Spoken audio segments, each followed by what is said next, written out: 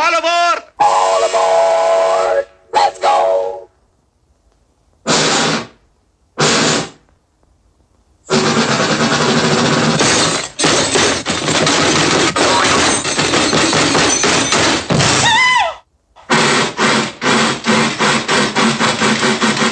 Before we sort of made it, as they say, money was partly the goal. But we suddenly had money.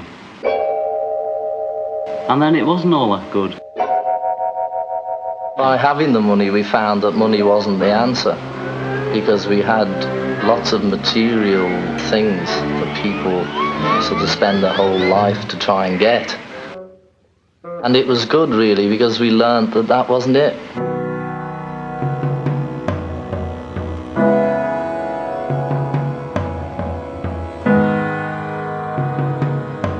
Now, we come here right at the start to an extremely important principle, which is the different points of view you get when you change your level of magnification.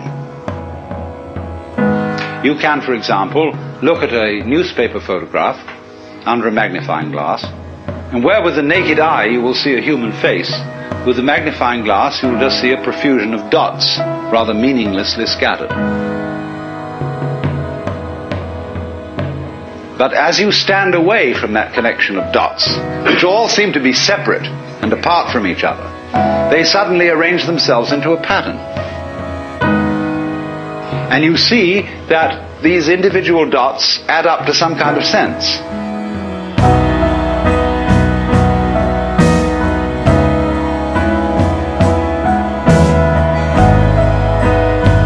Do we ever know the truth?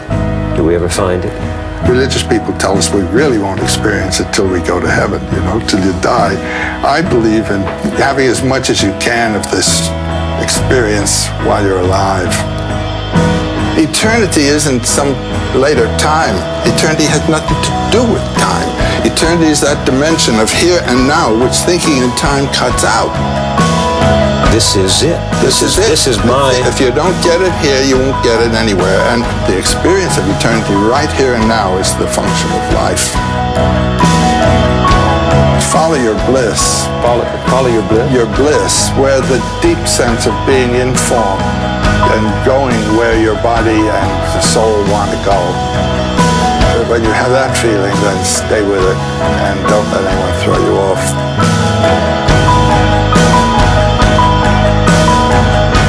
We believe in the power and the strength of our words.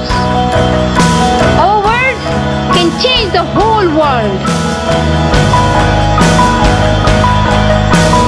And if we want to achieve our goal, then let us empower ourselves with the weapon of knowledge.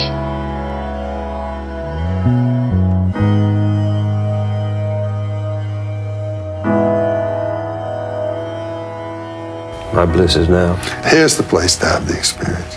Here and now. Here and now.